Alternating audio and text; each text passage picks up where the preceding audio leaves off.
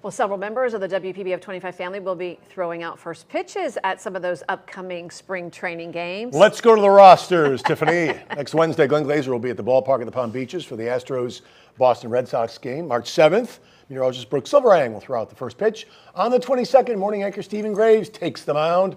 Our sports director Shane Wright will be at Roger Dean Stadium this Sunday. Yanni Karakas will be there as the Marlins take on the Red Sox. So funny, they did not ask us to do it again. They've seen our arms. But tonight, Yanni joins us live from PGA National in Palm Beach Gardens, where round 2 of the Honda Classic is going on right now. Yanni? I got to warm up my arm for that first pitch on Tuesday, but for now, working on my golf swing here at PGA National. Round 2 almost in the books here on a beautiful day. And you know what? These golfers are handling this course pretty well. 144 golfers started this tournament. We'll be down to 65 and ties, but right now the cut line is +1. So if you weren't playing par golf or better, you're probably not playing in the weekend. And the course record today, get this, almost taken down by an American. Let's show you highlights from round 2 of the Honda Classic. Another gorgeous day in Palm Beach Gardens. U.S. Ryder Cup champion Zach Johnson caught up a bit in the bear trap this morning. He has to drain this putt just to bogey, but he rallies for 67. 2020 champion Sungjae Im entered with 2 shots off the lead entering the day in the sand on 18, but just a perfect bunker shot. That cozies up to the pin. He taps in for his first birdie of the day, but he was 1 over on the round. Your round 1 co-leader Billy Horschel with something in his shoe. He gets it out in time to give this birdie attempt a good look, but he's just short. He tapped in for par. A bit of a struggle today, right now +2, -3 overall. All right, Chris Kirk with an unreal day, -8 on the day, walking to 18. This birdie putt, if he drains it, would tie the course record with a 61. He misses it and has to settle, yes, I say settle, for an 8 under 62 to finish at -9, 1 off your lead. American Justin Suh, 1 shot back entering the day. He finishes off a 6 under 64 with a birdie on 18. He is your leader heading into Saturday. We just hit it to the right spots on the green, and we made some long lag putts that fortunately just went in. And that's always a key to some good weeks. So hopefully we just keep it rolling. It's definitely the conditions that lended itself to being able to be a little bit more aggressive, being able to dial in kind of carry distances and stuff like that with irons and wedges better. All right, Justin Suh on your leaderboard, 1-shot lead over Kirk. Ryan Gerard -8, Ben Taylor -8, and then at -7, Ben Martin, Eric Cole, and Bryce Garnett, 6 players within 3 shots of the lead. Now, this tournament obviously predates PGA National, but the tournament record at this location is -13, so that is very much in jeopardy right now with the leader at -10, but you have to figure it'll be tougher pin placements, maybe make those greens a little bit faster heading into the weekend. Coming up new at 6, we'll have more highlights from the second round, plus why all the Honda Classic merch is going so fast here in the merchandise tent. For now, we're live at PGA National. I'm Yanni Karakas.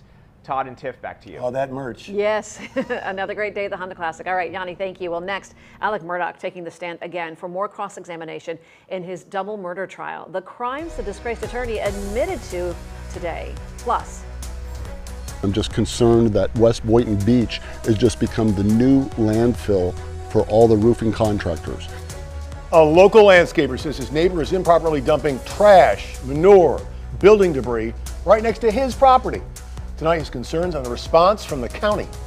and coming up all new at 5:30, the impact of the war in Ukraine, including right here in South Florida. A local Ukrainian surgeon recounts when she first learned of the war.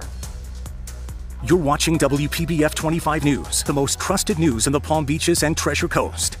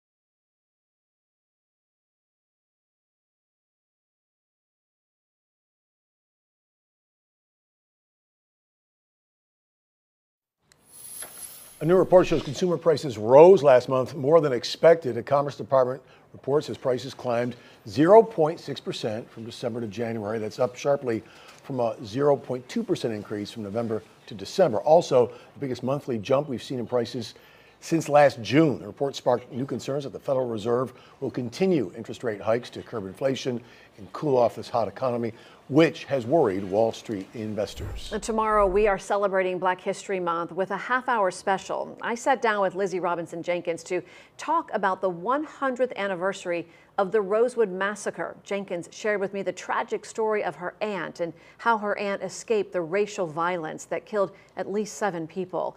You'll hear what sparked the massacre and why Jenkins hopes her aunt's story will never be forgotten. Tune in to watch Project Community celebrating Black History Month, anchored by Jade Jarvis and Stephen Graves, tomorrow night at 7 o'clock.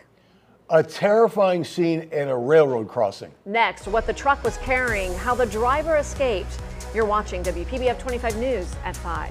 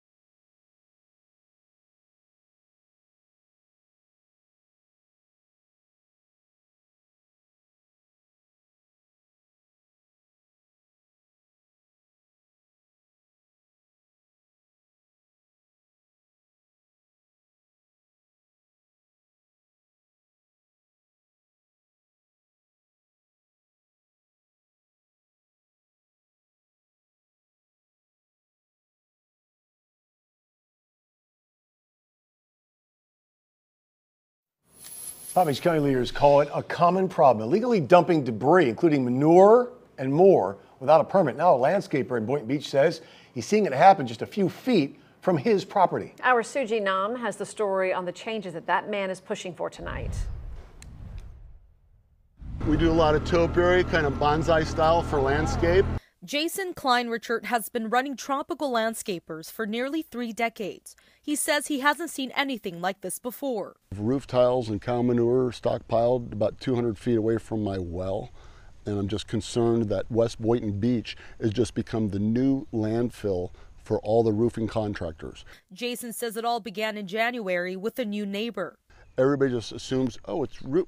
Okay, there's tar, there's gypsum, there's glue, there's metals. The Palm Beach County Planning, Zoning, and Building Department posted this stop work order, prohibiting dumping things like tile and manure. It looks like it's either not allowed, but it definitely requires a permit. and we're going to proceed forward with our notice of violation process, and they're going to have to probably remove the roof tile and get a permit for anything that they could qualify to get a permit for. Jason tells us he has a well about 200 feet away, and his neighbors also rely on a well. I try to protect the environment and grow plants and do this and do that and do it the proper way. But you don't bring that stuff in and then just contaminate everybody's stuff. Jason tends to 30 acres of land and says there are environmental concerns with dumping countywide. You can't just stockpile horse manure unless you have the roof tiles, unless you have a liner and it's a registered landfill to do it properly. You know, it's got to be filtered somehow or somewhere where it's not next to people's well or their houses. We also reached out to Jason's neighbor's company for a comment and are waiting to hear back. It's an eyesore and it's sad. In Boynton Beach, Sujinam, WPBF 25 News.